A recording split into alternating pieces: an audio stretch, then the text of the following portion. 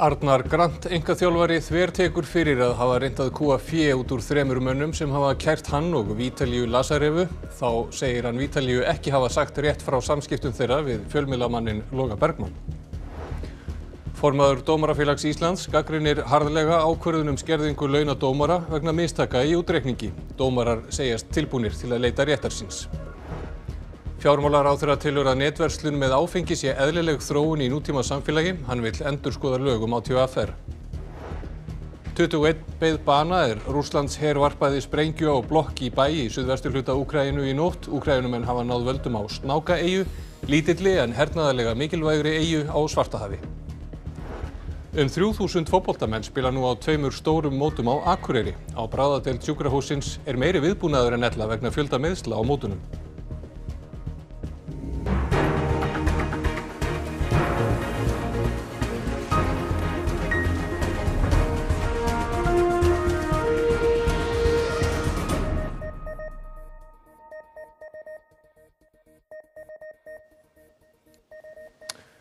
Gott kvöld.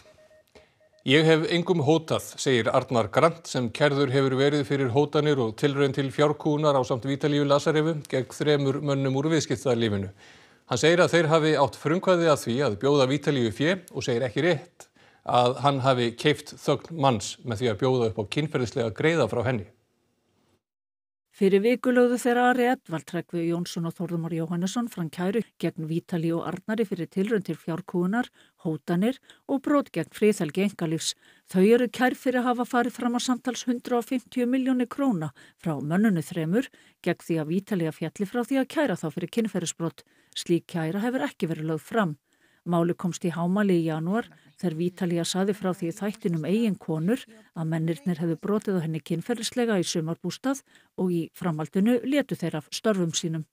Ég hef ekki hótað eða kúað neitt hvorki í þessu málinu öðru. Kom þetta þér á óvart að vera kærður á þennan hátt? Já, mjög. Kannast þú við það að viðræður hafa átt sér stað að þessir 3 menn greiddu Vítalíu og eða þér fé? Það var að frumkvæði þeirra hann á sátt í málinu. Ég fór með Vítalíu á 2 fundi með lögmanni sem sá einhvers konar sátt fyrir hennar hönd.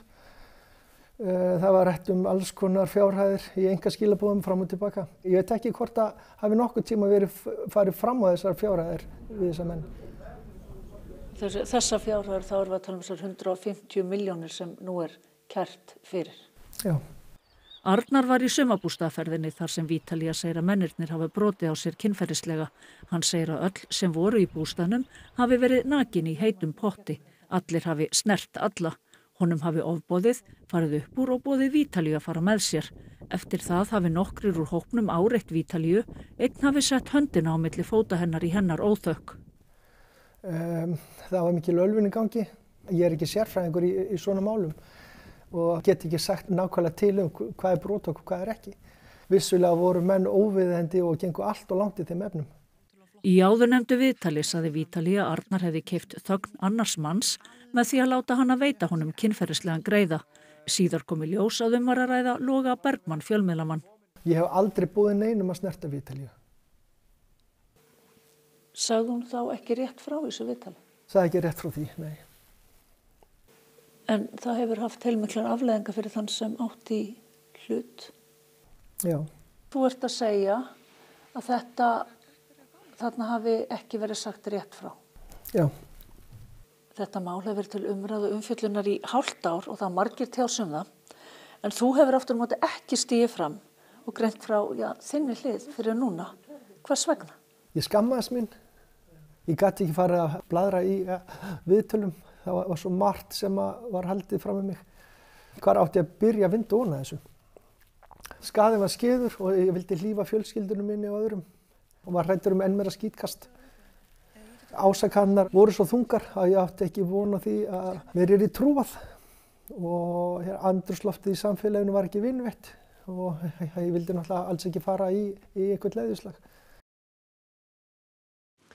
Formaður Dómarafélags Íslands telur leiðréttingu á launum dómara vegna mistaka í útreikningi vera geðþótta ákvörðun framkvæmdavaldsins. Fjármálaráðherra vísar því á bug og segir launin hafi verið leiðrétt svo þau samræmist gildandi lögum.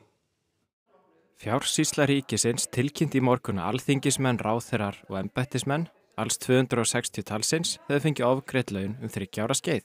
Röng vísitala var að sögn stofnunarinnar notuð útreikninga á launum þessara starfsmanna. Uppsöfnuð ofgreidd laun alls 105 milljónir króna, að meðaltali 400.000 krónur á hvern og einn. Kjartan Bjarni Björgvinsson, formaður Dómarafélags Íslands, segir félagið furða sig á að ráðist hafi verið aðgerðina án viðhlítandi rökstuðnings. Og með við þær upplýsingar sem við höfum ekki annað að sjá en það hefur hreinlega verið gert bara eftir geðþótta. Og það er auðvitað alvarlegur hlutur ef framkvæmdarvaldið að breyta launakjörum dómara eftir geðþótta. Kjartan segir óheppilegt að dómsvaldið eigi ágreiningi við aðra þætti ríkisvaldsins. Hann bendir á að fordæmi sig fyrir því að dómarar hafi leitað réttar síns gegn ríkinu og haft fullan sigur. Og við munum ekki skerast við því að leita réttar okkar ef þetta verður ekki leiðrétt. Bjarni Benediktsson, fjármálaráðherra, segir þetta ekki geðþótt ákvörðun, heldur snúist málið að útgreidd laun æðstu embættismanna ríkisins hafi verið hærri en þau laun sem greiða átti lögum samkvæmt. Við því hafi þurft að bregðast. Hann segir fólki í landinu ekki eiga að þurfa að hlusta á að það sé flókið fyrir æðstu embættismenn ríkisins að skila því sem ofgreitt hafi verið úr opinberu sjóðum. Annað sé að sögn ráðherra hrikalegt fordæmi og ekkert minna en siðferðisbrestur. Og meira af fjármálaráðherra því hann segir tímabært að endurskoða fyrirkomulag ÁTVR enda þurfi lögin að breytast í takt við breytta tíma. Netverslun með áfengi sé eðlileg þróun í nútíma samfélagi. Heimkaup hófi vikunni að selja áfengi í gegnum netverslun sína en slíkar verslanir hafa skotið rótum hér á landi að undanförnu. Áfengisalan sjálf þarf hins vegar að fara fram í gegnum erlend fyrirtæki því þeim innlendu það óheimilt. Fjármálaráðherra segir ekkert benda til þess að áfengisala í gegnum netið stangist á við lög en að ljóst sé að stjórnvöld þurfi að skýra lagaumgjörðina hér á landi. Þetta nútíminn, þetta viðleitni fólks til þess að auka úrvalið eða þar að segja auka fjölbreytnina í því hvernig það nálgast það sem það er að sækjast eftir. Og já, ég tel að vefverslun sé bara stórkostlegt fyrirbæri almennt en það hefur vefverslun stór aukist hjá öllum Íslendingum. Hann bendir á að flutningsleiðir og kostnaður séu orðnar hagkvæmari og skilvirkari sem setji núverandi lagaumhverfi í nýtt ljós. Þess vegna verður svona starfshópur að störfum í sumar til þess að kortleggja betur það hvaða áskorunum við stöndum frammi fyrir, hvað þetta snertir. Áfengisverslun ríkisins var stofnuð árið 1922 og hefur ríkið því haft einkaleyfi fyrir smásölu áfengis í 1 öld. Bjarni segir að tími sé kominn til að endurskoða regluverkið með hliðsjón af lýðheilsumarkmiðum.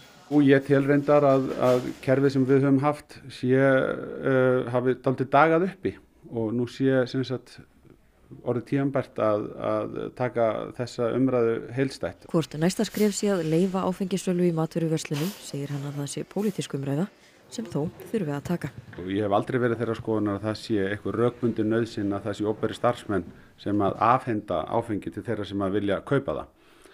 Og það margt sem að svona stangast á annars horn í þessu hvernig við erum að upplifa þetta gamla lagaregluverk í nútíma samfélagi. En ég þeirra skoðunar að nú sé orðið tímabært að hugsa þetta út frá bara þörfum væntingum vilja fólks til þess að umgangast þessa vöru sem að hefur lotið sérstökum reglum. 21 hið minnsta fórst og tugir særðust í flugskeytaárás Rússlands hers á blokk í Ódessahéraði í Úkraínu í nótt. Með vopnum frá vesturveldum tókst Úkraínumönnum að herða sókn sína gegn setuliði á Snákaeyju sem hefur hörfað. Sprengjurnar hæfðu 9 hæða fjölbýlishús sem 150 manns búa í bænum Serhivka. Rússar sprengdu einnig félagsmiðstöð. 40 eru særð eftir árásirnar. 2 börn eru meðal þeirra sem bíðu bana. Bærinn í 80 km fjarlæg frá hafnaborginni Odessu, þar sem mesta inn- og útflutningshöfn landsins Stríðið hefur staðið í rúma 4 mánuði. Samkvæmt mannréttindafulltrúa Sameinuðu þjóðanna hefur 4.731 almennur borgari beðið bana síðan Rússar hófu innrásina. 5.900 eru særð. Talið að mun fleiri hafi týnt lífi enda erfitt að safna nákvæmum upplýsingum af átakasvæðum. Í gær yfirgaf setulið Rússa Snákaeyju sem í Svartahafi úti fyrir Odessu. Eyjan lætur ekki mikið yfir sér en þykir þó mikilvæg hernaðarlega. Rússar náðu yfirráðum þar á fyrsta degi innrásarinnar. Úkrænumönnum tókst í apríl að sökkva á Moskvu, flaggskipi Rússa á Svartahafi og þá þyngdist róður Rússlandshers. Með nýjum vopnum frá vesturveldum hefur Úkrænumönnum tekist að herða enn sóknina gegn setuliðinu sem hörfaði í gær og hafa Úkrænumenn síðustu daga beitt eldflugum sem þeir fengu frá Bandaríkjamönnum í síðustu viku. Rússar hafa stóran hluta strandarinnar meðfram Svartahafi og sínum valdi og hafa því getað hindrað kornútflutning Úkrænumanna. Острів Зміїний – це стратегічний пункт, і це значно змінює ситуацію в Чорному морі. Це ще не гарантує безпеку, це ще не гарантує, що ворог не повернеться, але це вже значно обмежує дії окупантів. Крок за кроком ми витиснемо їх з нашого моря, з нашої землі, з нашого неба. Rússar segja þeir hafi ekki hörfað heldur dregið setuliði tilbaka sem vottum velvilja. Þeir hafi viljað sýna að þeir væru ekki að hindra kornútflutning Úkrænumanna. Slíkt taka Úkrænumenn þó ekki trúanlegt og segja Rússa hafa haldið áfram árásum á korngeymslur. Einn slökkviliðsmaður á höfuðborgarsvæðinu hefur greinst með krabbamein árlega síðasta rúman áratug. Formaður krabbameinsdeildar landssambands þeirra kallar eftir breytingum á slökkvistöðvum all land í ljósi þess að starfið nú skilgreint krabbameinsvaldandi. Undirstofnun Alþjóða heilbrigðismálastofnunarinnar hefur fært slökkvistörf upp hættuflokk þar sem rannsóknir sýna að þau séu krabbameinsvaldandi. Í reyknum eru krabbameinsvaldandi efni. Þetta sest í galan okkar í reykun og kemur inn í gegnum húðina og þar alveg mjög erfitt að ná þessu út úr sér. Við erum angandi af brunalykt í einhverja daga á eftir og með líkaminn að losa þetta út úr skrokknum. Landssambands slökkviliðsmanna kallar eftir heildar endurskoðun á störfum slökkviliða. Forsvaranlegt að senda okkur í reykun þegar ekki lífbjörgun í gangi og annað þess háttar. Í tjónum þar sem við erum ekki að fara í reykun til að slökkva gætu séð eignatjón upp á 10% meira heldur en í dag. Þá þurfum við að skoða aðbúnað á slökkvistöðvum til að lágmarka hættuna. Slökkvistöðvum þurfum við til að mynda að skipta upp í hrein og óhrein svæði. Fyrst og fremst þá náttúrulega fara í þessar breytingar á slökkvistöðvum og vinnuumhverfi og annað og það kostar gríðarlega peninga að fara þessa leið. Það eru verið að endurgera og smíða nýjar slökkvistöðvar í Noregi núna 300 stykki og þetta allt út af þessu sama máli sem við erum að berjast gegn. Það eru krabbameinsþættirnir og það sama þarf að gerast hér all land hjá öllum minni slökkviliðum og annað þess og allt kostar þetta pening. Landssambandið kallar eftir löggjöf sem skilgreini krabbamein tengt starfi slökkviliðsmanna sem atvinnusjúkdóm og tryggir réttindi þeirra sem greinist. Engar opinberar tölur eru til tíðni krabbameins hjá slökkviliðsmönnum hérlendis. Alls starfa 1300 slökkviliðsmenn á landinu öllu. Bjarni segir að hjá slökkviliðinu á höfuðborgarsvæðinu hafi það bil 1 slökkviliðsmaður á ári greinst með krabbamein síðan árið 2010. Í heildina starfa 180 á höfuðborgarsvæðinu. Við þekkjum þetta alveg sjálfur og við þekkjum alveg jarðarfararnar sem við erum að fara í og þess aftar. Röskun varð á flugvöllum í Frakklandi í dag vegna verkfalls og töluvert hefur verið verkföll á alþjóðaflugvöllum í Evrópu í sumar. Starfsfólk mótmælir miklu álagi og krefst hærri launa. 17% ferða frá Charles de Gaulle flugvelli í París voru felld niður í morgun vegna verkfallsins. Einnig var boðað til mótmæla á frönskum flugvöllum. Dagurinn í dag þykir marka upphaf ferðamannatímans innanlands í Frakklandi og áhrif verkfallsins því töluverð. Aujourd'hui, on arrive à 95% de l'activité. L'activité est revenue à 95% de ce qu'elle était avant la période Covid, avant 2020. Sauf qu'on a 20 000 salariés en moins sur l'aéroport de Roissy. Donc les conditions de travail se sont fortement dégradées et les responsables, ce sont les patrons qui se sont empressés de licencier pendant la période Covid pour faire baisser le prix du travail. Allt stefnir í að verkfalli standi út helgina. Starfsmenn vilja 6% launahækkun afturvirkt frá áramótum. Þeim hefur verið boðin 3% hækkun. Á Spáni eru starfsmenn Ryanair og EasyJet í verkfallum og hjá EasyJet var fyrsti verkfallsdagurinn af 9 í dag. Lo que reivindicamos que nuestro salario se pueda igualar o cuanto menos acercar a los salarios que tienen nuestros compañeros en el resto de Europa, especialmente en Italia, Francia y Alemania. Langar raðir voru í dag á alþjóðaflugvellinum í Hamburg í Þýskalandi. Þar bæði skortur á starfsfólki og verkföll. Und wie viel früher sind Sie hier am Flughafen oder seit wann? Seit gestern Abend schon. Seit gestern Abend schon? Ja. Das heißt, Sie haben übernachtet oder wie? Ja. Muss man das heutzutage? Ist das jetzt? Sicher ist es. Es wird empfohlen. Landsbjörg hóf í dag umferðarátakið Ferðumst örugglega á sama tíma og ein stærsta ferðahelgi ársins gengur í garð. Sjónum verður sérstaklega beint að vegfarendum á þjóðvegum landsins og á hálendinu. Hálendisvakt Landsbjargar hélt úr hlaði frá Norðlingaholti nú síðdegis og verður til taxi í Landmannalaugum, Öskju, á Sprengisandi og víðar í allt sumar. Við erum að dreifa þessum bækling hérna sem heitir Ferðumst örugglega. Við erum með efni á samfélagsmiðlum sem eru raunverulega svona smá leikur þar sem við erum að tala að farþeginn í framsætinu sé flugþjónninn og eigi að sjá til dæmis snjalltækið og skilaboð og tónlistina og hann á að hafa ofanum fyrir farþjónum í aftursætinu og í bæklingnum eru einmitt alls konar hugmyndir að leikjum á ferðalaginu og síðan erum við að dreifa líka frá Sjóvá framrúðuplástri sem afar mikilvægt að vera með í hanskahólfinu þegar ef maður fær steinkast í rúðuna eða sprungu. Miklar breytingar hafa orðið á Bakkafirði með aukinni ferðaþjónustu sem var nær engin áður. Allt gistirými svo til uppbókað í sumar og ferðamenn virðast farnir að leita meira út fyrir alfara leið. Bakkafjörður hefur notið góðs af verkefni byggðastofnunar brothættar byggðir. Ekki langt síðan þar var enga þjónustu að fá, en nú þar rekið kaffihús og veitingastaður og munar miklu fyrir íbúa og gesti. Þar stendur vaktina Sædís Ágústsdóttir og hefur ásamt manni sínum byggt upp fiskvinnslu og ferðaþjónustu á Bakkafirði. Skólanum var lokað og þar nú rekið gistiheimili og gengur vel. Staðan í sumar búin að vera mjög góð, allavega miðað við sumar í fyrra. Alveg örugglega, mig langar að segja svona 75% aukning á ferðamanni, sérst erlendum ferðamanni, hingað, sérstaklega í gistiheimilinu og á tjaldsvæðinu. Og við byrjum mjög snemma að opna fyrir tjaldsvæði. Það voru útlendingar sem komu fyrst held í maí og vildu fá að gista. Uppbygging hafin á Hafnartanganum, þar komin útsýnispallur og markmiðið að þar verði hægt að baða sig í náttúrulaug áður en langt líður og njóta útsýnis yfir Bakkaflóa og Gunnólfsvíkurfjall.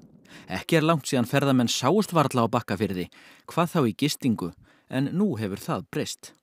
Við erum eiginlega alveg fullbókuð út sumarið, þannig að það mjög gott. Já, það var náttúrulega ekkert hérna, eða mjög lítið líf þannig séð, þannig að við erum að reyna að gera okkar besta í að fá fólk til að koma og kíkja á bæinn. Og það verður víða fjör helgina þar sem margar bæjarhátíðir verða haldnar. Þar á meðal eru írskir dagar á Akranesi, þar sem hún Elsa María Guðlaugs Drífudóttir stödd. Ekki stemming á Skaganum? Jú, það heldur betur stemming hérna á Akranesi og núna eru götugrill í kvöld og við erum á götugrillin í Jöruholti. Jöruholt vann titilinn best skreytta gatan í bænum í dag. En hérna einmitt verið að grilla og það hann Sævar. Sævar, hvernig gengur með hamborgarana? Þetta rosalegt sko. Þetta allt að koma? Já, þetta bara glæsilegt sko. Já. Þið eru með best skreyttu götuna, einhverju töfrar? Nei, ég held að þetta sé bara fyrst og fremst unga fólki hérna í hverfinu. Ég flokkast nú sem gamall íbúi hérna í hverfinu en ég held að þetta sé fyrst og fremst bara unga fólki sem að draga okkur gamla fólki áfram hérna og þetta er fyrst skipti sem að raun og veru allir eru saman sko. Það verður svona vítt út allt sko en þetta er bara frábært sko. Og þá myndar svona stemming? Já, stemmingin alveg frábær sko og ótrúlega margir sem eru komnir sko. Kæra þakkir fyrir, þú heldur áfram með hamborgarana. En hérna á Akranesi jú mjög mikið fjör og ég býst við að þið séu að sjá myndir af torginu sem við tókum í dag og þar var mikil stemming og hún heldur áfram alla helgina og morgun hápunkturinn þar sem að ballið, lopapeysuballið. Fríða, þið eru búin að vera að undirbúa þetta alla vikuna, allt tilbúið fyrir morgundaginn? Þetta er allt að smella, þannig að já, og bara endilega þeir sem eru ekki búin að kaupa sér miða að fara inn á tix.is og kaupa sér miða á lopapeysuna. Já, það er ekki orðið uppselt? Nei, það er einhverju miðar eftir. En svo heldur þetta bara áfram alla helgina, það ýmislegt annað í gangi? Já, heldur betur, það alveg sneisa full dagskrá á morgun og þetta fara inn á Facebook síðu Ískra daga og skagalíf.is og fá upplýsingar og eins og ég segi, það er bara ekki, við hættum ekki fyrir á sunnudaginn. Þannig að það er bara skála, lifa og njóta alla helgina? Algjörlega. Í góðri sól? Já, heldur betur. Glæsilegt, kæra þakkir fyrir Fríða. Já, partíð heldur áfram hérna á Akranesi á írskum dögum og við segjum þessu lokið hérna í bili og biðjum að heilsa. Takk fyrir þetta Elsa María upp á Akranesi. En við ætlum að halda okkur í fjörinu því að 2 stór fótboltamót eru haldin á Akureyri helgina. Á öðru þeirra sína efnilegustu leikmenn landsins listir sínar. En á hinu, leikmenn sem í flestum tilvikum eru komnir af léttasta skeiði og búið að bæta við mannskap á bráðamóttöku sjúkrahússins til að taka á móti fótboltamönnum. 2000 börn, aðalega strákar á aldrinum 11 til 12 ára, keppa á móti á Káavellinum. Pólamót Þórs haldið á sama tíma en keppendurnir eru talsvert eldri. Við erum að setja met í ár með 68 liðum og 800 keppendum. Þetta er pólamót með 35. 20 ára og eldri geta tekið þátt í mótinu en ekkert er aldurs hámarkið. Jó, það er nefnilega hugurinn gefur svo lítið eftir Svona líkaminn gefur eftir en hugurinn segir mönnum að gera það sem við gátum fyrir 20 árum. Það verður til þess að talsvert er fótboltameiðsli. It is very busy this weekend and we've actually put an extra specialist on for the weekend because of the increased workload from generally minor injuries from the football. Álagið á bráðamóttöku er með mesta móti á meðan mótin standa yfir. Bæði fótboltamenn og fylgdarlið þurfa að sækja læknisþjónustu þannig að heimsóknir á bráðamóttöku eru margar. What is the most common injuries that the football guys come in with? So generally ankle injuries are the most common ones. We see a bit of kind of wrist injuries as well, the odd shoulder dislocation, but mostly ankle injuries. Hlutfallslega koma mun fleiri af pollamótinu en af krakkamótinu. Some of the older players tend to kind of have turned up to the tournament with not quite so much practice in the preceding kind of couple of months, and so they tend to injure themselves a bit more easily. Stóru pollarnir eru þó ekki eingöngu mættir til að spila fótbolta. Jú, við erum í fótbolta á daginn og partí á kvöldin og svo ætlum við að ljúka þessu með 1200 manna balli hjá Páli Áskari hérna í Boganum á laugardagskvöldið. Og þá er spurning hvernig viðrar á pólamót írska daga og aðrar bæjarhátíðir. Það verður hæg breytileg átt í nótt en snýst í norðan gólu eða kalda á morgun, skýjað og sumstaðar dálítil væta en bjart með köflum á Suðurlandi. Hiti á bilinu 7 til 18 stig, hlýjast landið sunnanvert. Sigurður Jónsson fer nánar yfir veðurhorfurnar á loknum íþróttafréttum og það er Eva Björk Benediktsdóttir sem sér þær í kvöld. Ísland og Holland mætast í lokaleik liðanna í háriðli undankeppni HM karla í körfubolta í kvöld. Martin Hermannsson, landsliðsmaður í körfubolta, hefur framlengt samning sinn við spænska stórliðið Valencia. Og í dag eru 50 ár síðan Bobby Fischer og Boris Baski mættust í einvígi aldarinnar. Ég hef sagt raunveruleikinn hefur ekki burði til að endurtaka þessar aðstæður sem þarna var. Og áður en við hættum með rétt að rifja upp það sem er helst í þessum fréttatíma. Arnar Grant, einkaþjálfari, þvertekur fyrir að hafa reynt að kúga fé út úr 3 mönnum sem hafa kært hann og Vítalíu Lasarevu. Þá segir hann Vítalíu ekki hafa sagt rétt frá samskiptum þeirra við fjölmiðlamanninn Loga Bergmann. Formaður Dómarafélags Íslands gagnrýnir harðlega ákvörðun skerðingu launa dómara vegna mistaka í útreikningi. Dómarar segjast tilbúnir til að leita réttar síns. Fjármálaráðherra telur að netverslun með áfengi sé eðlileg þróun í nútíma samfélagi. Hann vill endurskoða lög ÁTVR. 21 beið bana Rússlandsher varpaði sprengju á blokk í bæ í suðvesturhluta Úkraínu í nótt. Úkraínumenn hafa náð völdum á Snáka-eyju, lítilli en hernaðarlega mikilvægri eyju á Svartahafi.